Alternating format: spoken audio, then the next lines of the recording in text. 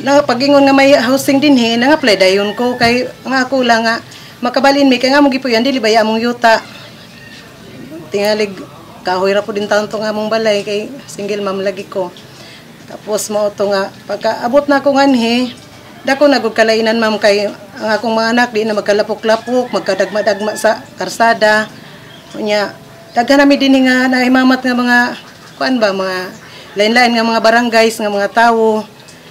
Tapos panginabuhin ako, nakatindahin ako kay daghan may malitay na layo sa igbaw nga way mamalit. Kay layo ra man mig silingan. Maura na ma'am nga murag dako ko pasalamat nga niya mi dinhi kay di na may period sa among balay sa igbaw nga puro kalubian palibot mig lobi may bagyo nga niya mig suksok kay mahadlok mis lobi nga tugan ba. Dinhi murag safety na gud mi kayo kay maayo pang atop, maayong bungbong. Safety na gud mi kay dinhi nya. Nakapanabuhi na pagtarong.